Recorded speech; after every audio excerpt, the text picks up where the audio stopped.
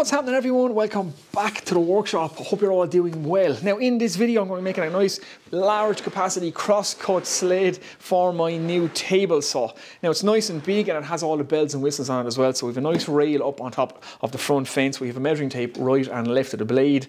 We have a nice repeat stop we can slide up and down. We have T-tracks and hold down clamps as well. They are particularly important in my opinion because that blade is running without its guard on it in a cross-cut sled, and you never want to have your hands down in here holding a piece going either side of that blade. Let the hold down clamps do that work for you and save the fingers. So safety first. So yeah, we're going to crack on and build this. Now I should just say, you don't have to make it as big as this one. This is a big one with all the bells and whistles, but all the principles in this video will apply to a smaller cross-cut sled without all this stuff on it.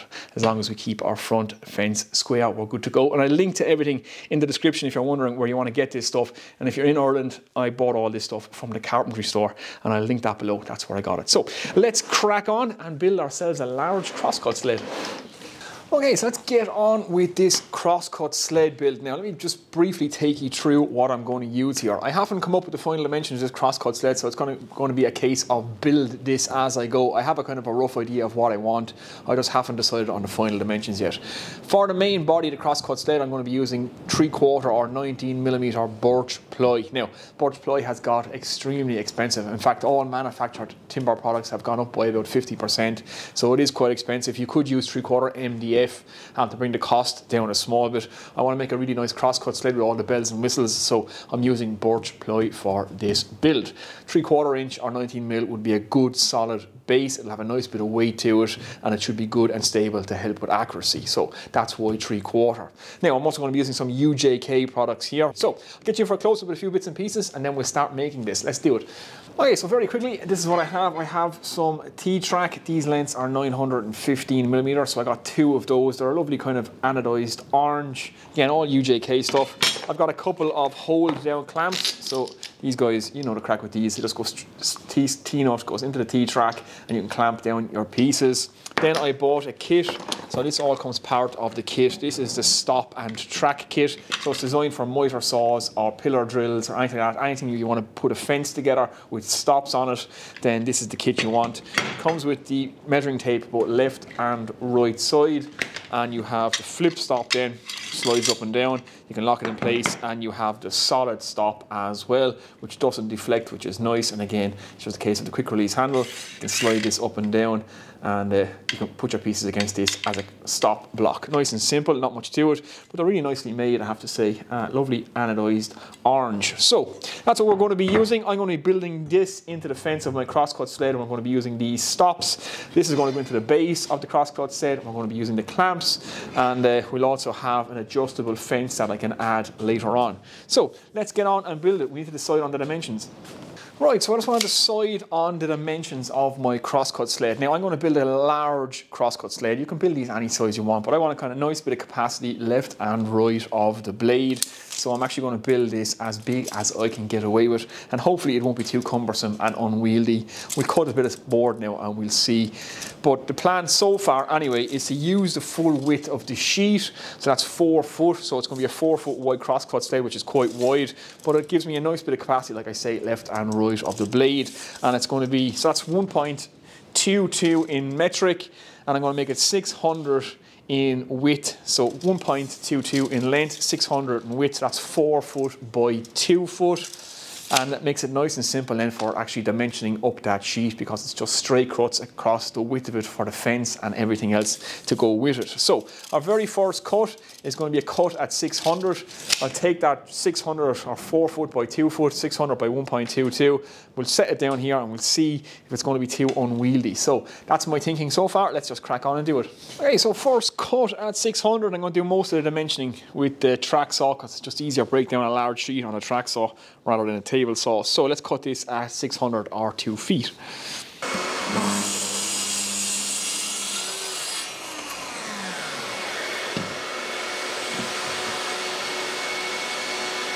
Okay, so there is the base of the crosscut sled, 4 foot by 2 foot or 1.22 by 600. Now, that's actually going to be quite a nice size. It's a large crosscut set, but it actually increases the capacity of this machine, and that's not going to be too bad to push back and forward, especially when the fence is on. I can catch the fence, a bit of machine wax on this, and it will slide nicely on the runners. So yeah, I'm pretty happy with that. It gives me about 500 millimeters to the left of my blade and about 700 mil to the right of my blade. So that's about 20 inches to the left and 28 inches to the right. So, you know, that's pretty good. And like I said, it increases the capacity of the machine. So we're going to actually run with this. Now, next thing I want to do is cut my back fence. So I'm going to decide on the height of this. Now I should just mention that you don't have to keep the base square. That's not that important. If this doesn't end up perfectly square, don't worry about that. We'll be squaring this fence off our blade, so this doesn't have to be square.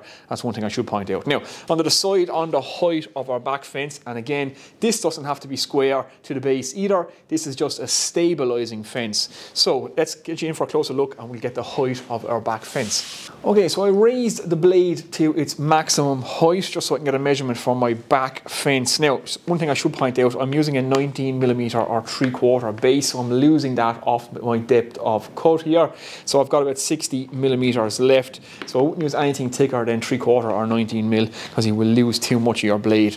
I'm not going to be doing anything much deeper than this on my crosscut sled anyway, so it's going to be for precision work, for box making, that kind of thing. So 60mm is more than enough capacity. It should be anyway. So I want to measure from my back fence. Now, this is going to be cutting straight through my back fence, and this is going to be a stabilizing fence. So I want some material up here above my blade so that it stabilizes this piece, because essentially you cut the entire bottom of your crosscut sled in half, so your both fences will stabilize the base. So I have 60mm to the top of my blade. I reckon another 60mm should be good, and that'll give me plenty of depth above my blade, and that will give my back fence plenty of rigidity, because this blade will be going straight through it as well. So I'm going to cut them now at 120mm. That is about 5 inches in total.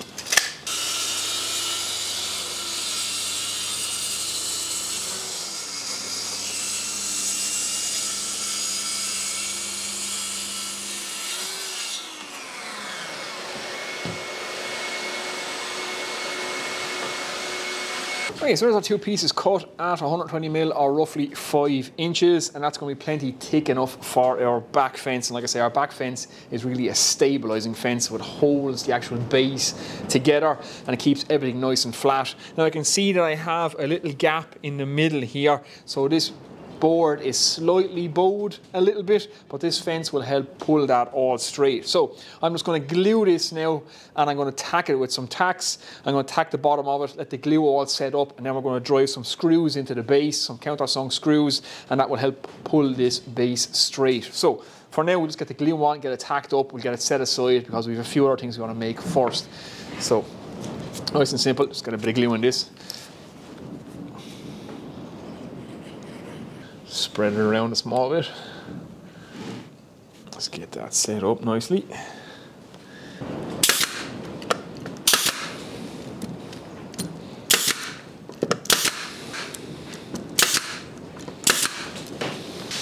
Okay, here we go, there's our back fence on. Now, one thing I should point out, don't stick any tacks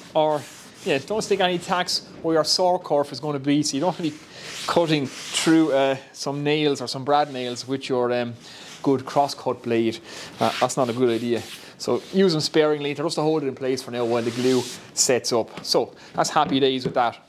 Okay, so our base is cut to size and we have our back fence on. Now I want to make the runners that are going to run in our T-slots or our miter slots on our table saw. So I have two slots, so I have two of these to cut. They are roughly 17mm, so I'm going to rip them at 17mm and then probably fine tune them with the hand plane so that they're good and snug in those slots. So this is a piece of red oak flooring that I've just milled up. I'm going to get two of them out of this, so let's do that.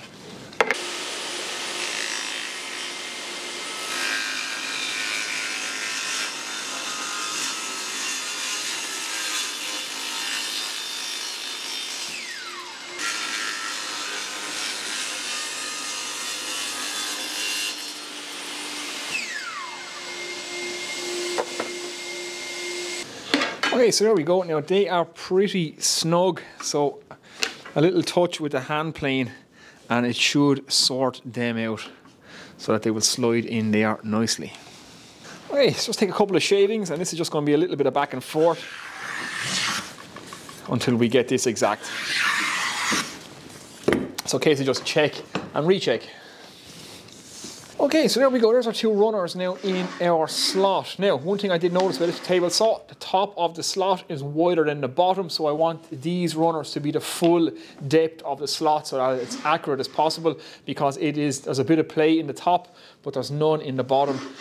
So these have to go full depth. Now, there's also a different depth between this side and this side. So the cross-cut sled that's built into the table has a shallower slot. So if you're making it for this particular table saw, just take note of that. But they are fitting in there nicely, and there's no slop and no play, which is what I want. So I just got to thickness these down to the correct thickness. I'm going to let them be full depth of the slot and perfectly flush with the top of the table. That's what I want, because I want these bottoming out now because of the different thicknesses. This T-slot, like I said, is not equal the whole way down, so I need these to sit the full depth. So I'll get on and do that, and then we'll get these attached to the bottom of our sled. Okay, there we go. Happy days. Our runners are now ready to go. So they're fitting in their slots nicely. They're good and snug. They're flush with the top, which is what I want, and they're the full depth of the slot. Now, if your slots are more accurate than these, you don't have to go to full depth if they're the same thickness the whole way down. And halfway down into the slot will probably be good enough. But like I said, I'm on the full depth just because these slots aren't the same thickness all the way down, or the same width all the way down. Now, we got to glue this to our base. So I'm just going to put a couple of washers down in the slot just to raise these up slightly. A little bit of super glue on them then, and we'll glue this to our base, and then we can screw them in place. Drop that guy in on top of them. There we go. We're just proud of the top there now, the thickness of the washer. So that should be perfect. Okay, let's get our runners attached to the bottom of our sled. Now, we're slightly proud of our top. We're good to go. So I'm going to run a bead of CA glue or super glue down these now and sit the sled directly on top of it. Let that go off, then we can lift them out and they should be in place. Now, I've put a mark on the front of my table saw right here. I've put a mark on my sled that corresponds to this. That will give me 500 millimeters to the left of my blade, 700 millimeters to the right of my blade, and it will align everything up. And I'm just going to use the front edge of my table saw to get this all aligned. Now, this doesn't have to be square, so don't worry about that. We are going to run a cut into our sled with our blade, and we're going to square our front fence to our blade, so we haven't got to get this perfectly square. Now, we'll get it good enough, close enough, using the front edge of our table saw as a guide. So let's do that. Now, I'm not going to use any activator because I don't want this going off straight away. It's just so I can get it lined up properly so I don't have to rush. So I'm just going to run a bead of super glue down these, just enough to actually stick this to the base. And like I said, we will be screwing these in place anyway. So just like that. Just take my sled. I'm just going to line up my two marks right here. I'm going to roughly drop that in place. Get that lined up with the front. Happy days there. Push that in a little.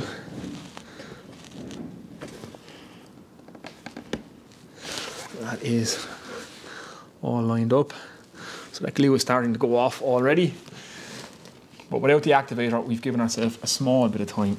So it's not too bad. Okay, that's happy days.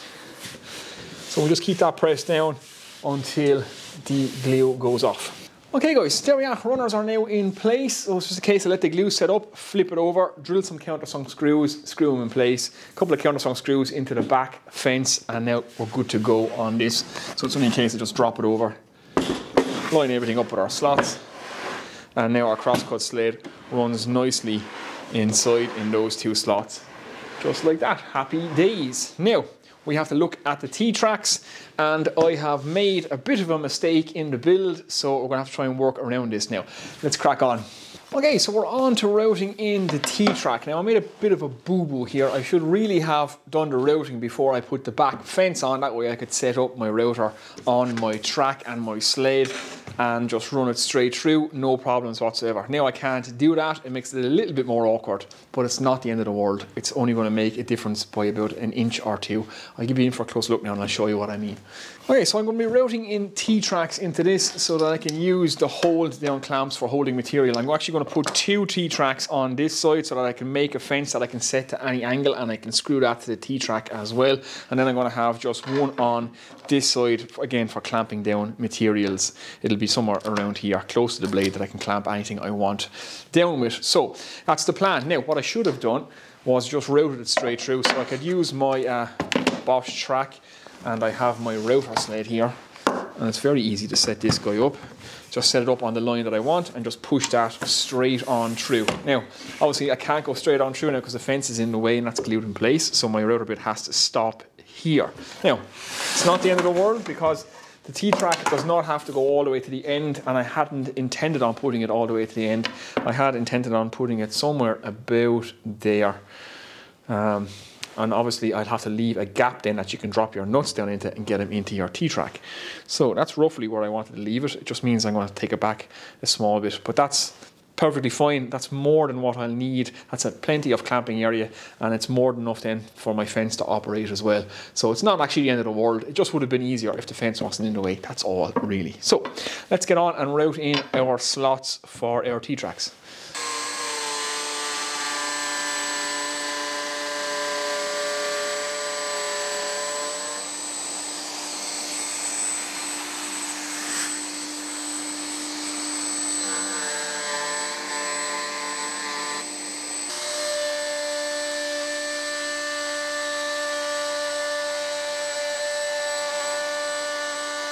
Okay, so there we go, we're all routed in. Now one of the other reasons I used such a thick base, 3/4 or 90mm base, because I knew I was going to be routing these in, and I still have a good bit of material left underneath my T-tracks. So they're in and they're perfectly flush. So I just have a little gap at the back, that's important, so I can let the T-nut down into it, just like that. So that'll just be a clamp. So my blade is going to run up here, and I can just clamp material down and run it against the blade so I can be as accurate as possible.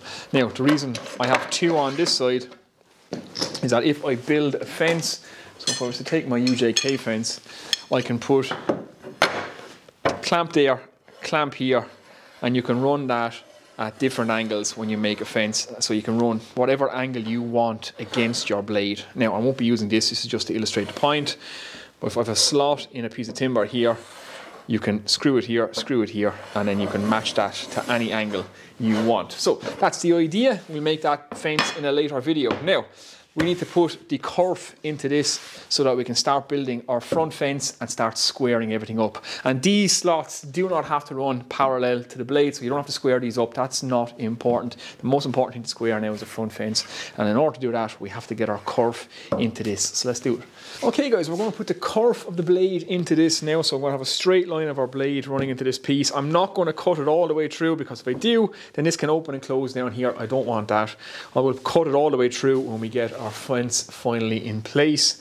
But what I want to do is run it just a couple of inches in from the edge here, and then we can use this to square our front fence off. So I have the crosscut blade in there. Now there's no guard on this, so I have to be extremely careful here.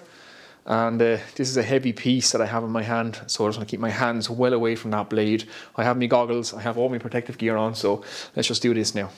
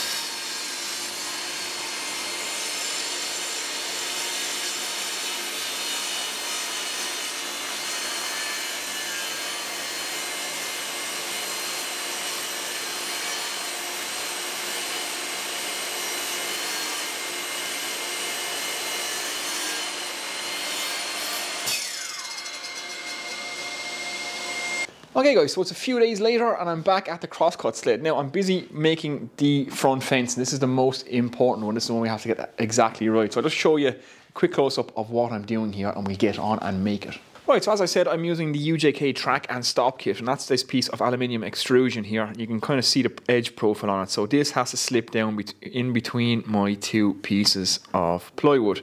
I also have to recess this into the back piece, and there needs to be 10 millimeters in the difference between the front and the back in order for this to sit correctly. Now, I should just point out, you could just use T-track here, route one into the front and route one into the top. That would work as well, but I've got the kit, so that's what I'm going to be using. Now, the height of my fence is dictated by the length of my stop. So I've rough cut these on the track saw. Now I'm going to run these through the table saw to make sure that they're perfectly parallel and that everything is exactly square. I'm going to take about 5 mil off this, which will drop this down another 5 mil, and 5 mil off this, and we should be good. So let's run these through the table saw now, and then we have to cut a recess into this one, or a little rebate there, so that this track will sit in and we can close the two of these up.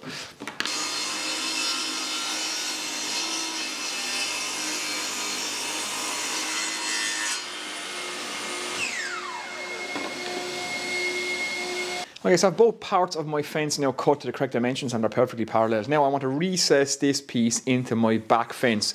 So I've just set the blade to this depth here, and I'm going to take a couple of passes and just take, it's about 2 mil, 2.5 mil I need to take off it. So it's just about the width, exactly the width of the blade. I need to take off the front of this fence. So we'll do that now and we'll just check.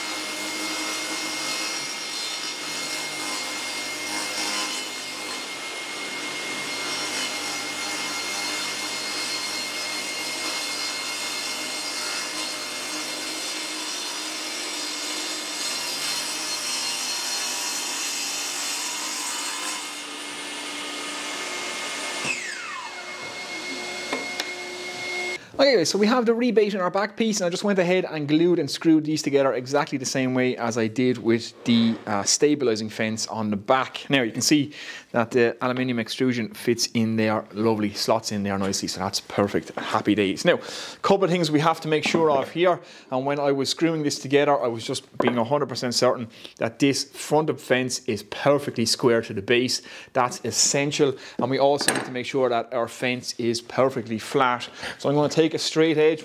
I have a stability level here. It's a 4-foot level, which is exactly the width of my fence. I'm going to clamp this to it when I'm doing the final screwing of this to the base to ensure that this fence is perfectly straight all the way across. And then we have to make sure that we're perfectly square to our blade. So yeah, let's do that now. Okay, so we're on to attaching the front fence. Now, I have my level clamped to the fence here to make sure I've pulled it perfectly straight. I've put a countersunk screw in this side so the fence is fixed to the crosscut sled here. It's clamped on this side, so I can pivot on that screw now forward and backwards so I can square it to my blade. Now, I know that I have it perfectly square to the base of my sled. I can see with my engineer square that I have the blade perfectly square on both sides, and all the squares in my shop are saying that this is now square, so I know it to be square. Now you can use what's called the 5-cut method if you want to be really clinical about this.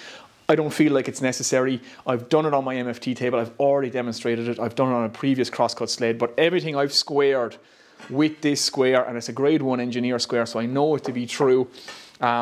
Even using the 5-cut method afterwards didn't improve anything. So I don't feel it's necessary. Once you know you have a square that is true, that's good enough in my opinion. But if you want to use the 5-cut method, by all means go ahead and do that. I wouldn't tell you guys not to do it, but I'm not going to do it in this instance because I know my square to be perfectly square, and that is perfectly square to my blade. So I have everything set up here now. I'm going to drill a bunch of countersunk screws underneath this fence, and I'm going to lock it down because I know I'm good to go.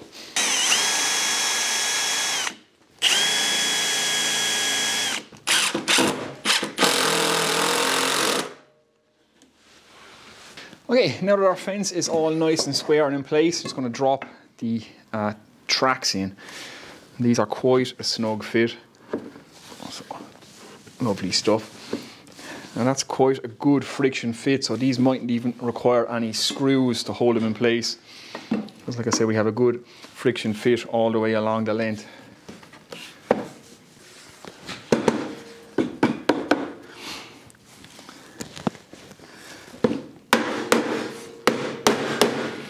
Okay, so we are all assembled now. The fence is in place. My tracks are on top. Now they're such a good friction fit. I'm not going to put countersunk screws in them. There's no need. They are not going to budge anywhere, and I can always pull them out and reuse them or remake a fence later if I need to. So that's good enough. Now I just added a block to the back of this. It's just a piece of 2x4, 4x2, that's all it is. It's just to keep my hands away from this area. Remember not to put my hands here, and lets the blade run out into this without running all the way through. So that's just an important, just little safety feature. It's only just a block, that's all. Now I've just checked and rechecked everything again. We are perfectly square to our base all the way along our fence, which is happy days. I'm also perfectly square to my kerf on both sides. So now it's a case of, it's almost time to test this thing out. So let's just get some paste wax or machine wax all over the bottom of this to help it slide better, and then we start doing some test cuts. Right, I'm just going to hit the underside of this with some machine wax. Just get a layer on just to help it slide better. It's quite a big sled, so we want to reduce the friction as much as possible. Get plenty onto those runners as well.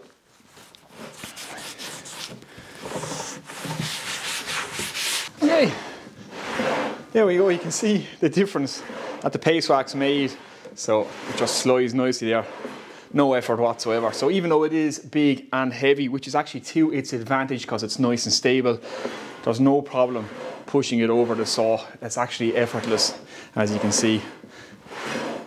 It almost slides on its own. So happy days. Now, let's do a few test cuts on this particular saw. Now, one thing I should actually point out before I continue on is that the part of the rail that juts down into my fence is actually going to hit the blade, but this is aluminium and you can actually cut through it. So I've been chopping this on my chop saw, so I'm going to run one cut straight through my fence as well, and that'll be cut, it'll be permanently in place, so it won't be too big of an issue. So let's do that.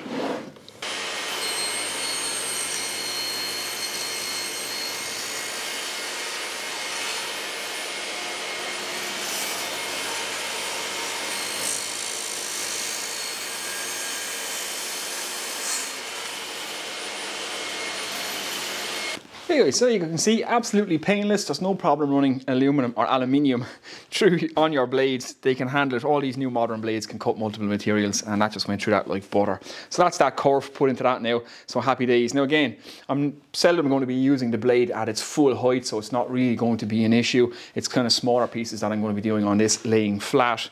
So yeah, like I said, it's not going to really be an issue. And it's very important, again, have this block here so that you always remember to keep your hands out of the way of this. Okay guys, we're all set up to do our first cut, our first test cut. I have everything in place. We have our clamps, run up and down our T-tracks. We have our stop here. We can shoot left and right. I've just added some tape to the top of this, so left hand or right hand and left hand measuring tape.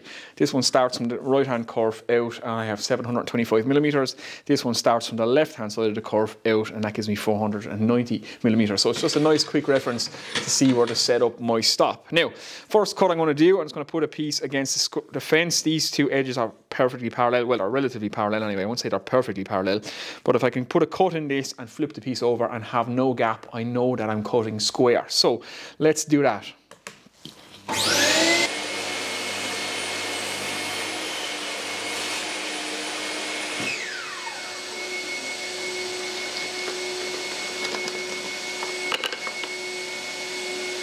Okay guys, so there's our cut. If I flip this piece over, we should match up with no gap, and that's pretty good there if you ask me. So that's a good way of testing if something is square. Run a cut, take this piece, flip it back against your fence, have a look and see if you can see any gap. Now those two are perfectly against the fence and there's no gap there whatsoever. So I'm good and square. We can do this test again with an even bigger piece now. Let's do that.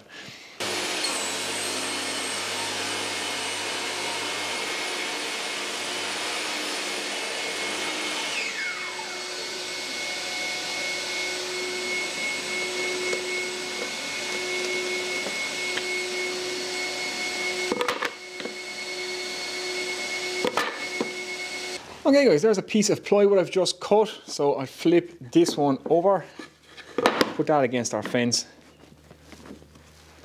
There you go. Happy days.